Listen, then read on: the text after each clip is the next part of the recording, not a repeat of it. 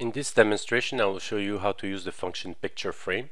So when you're going to start surfacing your object, sometimes either it's a sketch or it's a blueprint that you found on the internet, you want to put images in the background so that you can use them as reference to start drawing on top of it and create your own designs. So there's a function called picture frame that allows you to position, to scale your drawings and position them properly in the XYZ axis, and then start from there. Okay, so I'm going to show you from scratch how I do it and how I'm going to scale it properly. So I'm going to go in the layers menu, and I'm just going to double click where it's written default, and I'm going to change this to background images, like that. And now I'm going to go in the top view. I'm going to press F7 actually on each viewport because I don't want to see the grid. And I want to go, so I'm going back to the top view, and I'm going to type in picture frame, as you can see here in the command line, and I press enter. So I'm going to go, I've already created a bunch of images. I'm going to go and grab, for example, the screwdriver top. And it's asking me to place the first corner of my picture frame, so I can place it anywhere I want, doesn't matter. And I'm going to press shift to impose a constraint on the x-axis, and there's my first picture frame.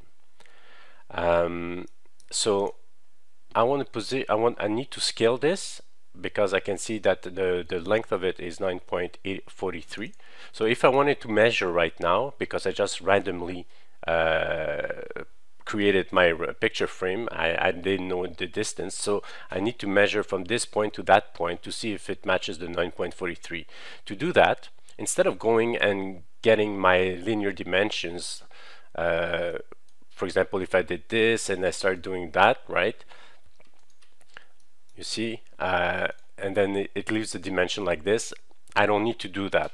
I don't want to do that actually, because it's going to be in the way all the time. So I don't want to show the dimensions. I just want to measure for my personal information. So you could just go here, you bring out the toolbar, and you've got all these different measurement devices. So you can measure angles, you can measure diameters, you can measure a distance, a length of a curve, or a radius. So you know, in this case, for example, I will measure its distance just for because I want to check it.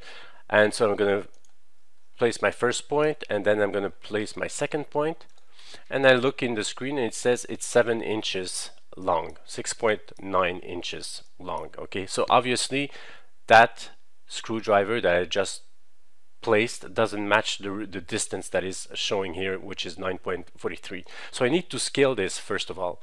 So I'm going to place a point, and I'm going to say this point is my reference, my origin point for that screwdriver, and I'm going to make a copy. So I'm just going to click on copy. I'm going to select my point. I press enter, and I'm just going to, well, I can snap to points, so I use my snapping toolbar and I snap to point, and again snap to this point like this. So now you can see that I have a copy on my cursor here. I'm having the second point, and I just type in the distance of 9.43. I right click for enter, and you can see I constrained its distance, so I just press shift and left click and then right click to complete the task. So now I place the second point at a distance of 9.43. So if you want to check the distance, you can always go there to distance, you snap point to point, grab first point, grab second point, 9.43 inches. Okay, so now I know I need to do a scale 2D of this screwdriver so that it matches from this point to that point. So I need to have these lines matching these points. So I'm just going to do a scale 2D, so I can always right click here on this icon, select object to scale. I select this image and I press enter. So now it's asking me for my origin point, since I'm snapped in my toolbar to point, so I can grab the first point here. I'm going to press shift, and I'm going to bring my cursor so that it aligns with this second line here. Okay, or you can actually click on the tip, it's up to you. So I'm just going to try and match to this line like this, and now I still maintain the pressure on the shift key, and I just bring my cursor on the point and I left click. So now I managed to match my drawing with the real scale in my 3D environment. Okay. So now I need to position it properly. So I'm going to select everything, and I'm going to say that the origin point actually matches where this point is. Okay, this is where the coordinates 0, 0, 0 in my XYZ axis it's going to be. Okay, so first of all, before I start doing that, I want to see where are my axes. So I'm just going to go to Tools, Options. I'm going to go all the way up to Grid, and I want to show grid axis. So I'm going to check this, and there you have it. So I'm just going to select all this, and I'm going to move it so that we can see better, like that. So I want that point to match the center of my axis. So I select everything here, I just click Move, snap to my point, and I can type in 0 since the origin is at 0. So I type in point to move to, 0, and I right click, and there you go. Okay. Now I want to make it a bit transparent because it's too opaque. I want to be able to see my axis. So I select my picture frame. I go into the Properties tab, and I go into Material this time. I go to the second icon when it's written Material. And now you have a bunch of settings for your picture frame. You can see it's called picture frame in this case. In the basic settings, okay, you can change the gloss, the reflection, and you've got here for transparency. Maybe if I pulled it, you see it better. So it's written transparency, and I can play with the slider and make it a bit more transparent. For example, like this. So I just select my object, go into the Properties window, select Material here, and you go inside the basic settings, and you can play with the transparency. So let's say I put it at 85% transparency. Perfect. So I'm going to leave it at that for the top view. I'm going to switch to the front view, and you can see the effect in perspective. Okay, so now I'm going to switch to the front view, and I'm going to do the same thing. So picture frame,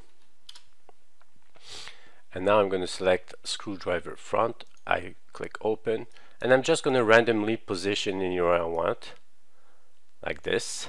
Okay. So I know that the tip of the blade has to match the 0, 0 coordinate, but before I do that, I want to make sure that it's at the right scale. So I'm going to place my first point, and I can place it here, for example, midway. I'm going to select that point. I'm going to make a copy.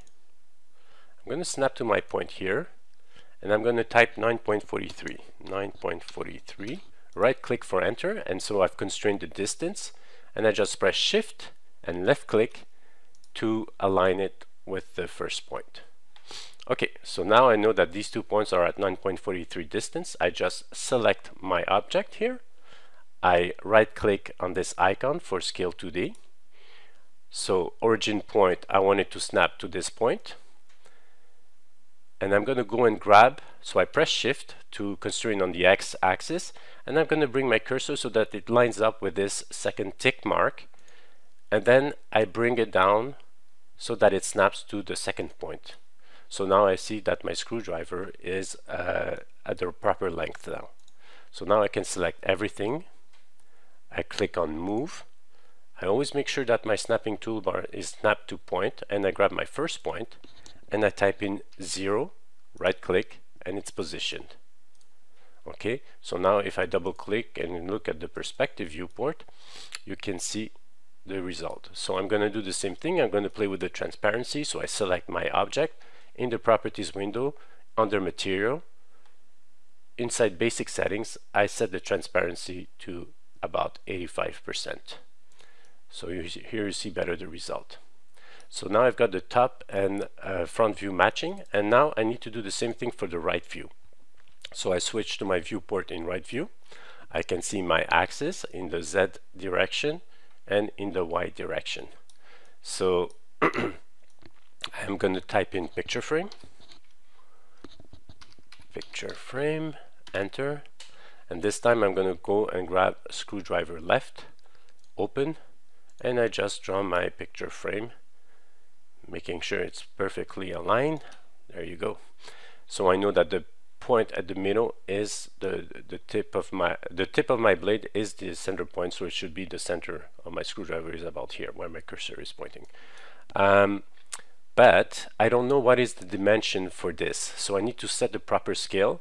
So I can go there and I can measure, because now I know that it's in the right proper scale. I'm going to measure the height of my handle. I'm going to use this as a reference to set the diameter in the right view of my screwdriver. So I need to measure this height first. So I'm just going to go here and I'm going to go and select distance, and I'm going to zoom in and find the distance. So I can see that it's, let's say, 1.37 or 1.38 inches. Okay, so I need to draw a circle of 1.38 inches in here so that I can scale it properly, because there's no dimension here that gives me a hint on how to scale it. So I need to create a circle like this of a diameter of let's say 1.38 inches. Make sure that you're in diameter and you key in 1.38, and there you have it. This is the diameter. So obviously this is way too big. So I'm going to bring the center of my blade match with the center of my circle. So for example, I can place a point, and let's place the point. So you have to eyeball it. It's, you know, obviously the more you zoom in, the better it's going to be the result. So you're just going to have to eyeball it. So here you go. This is the center of my screwdriver.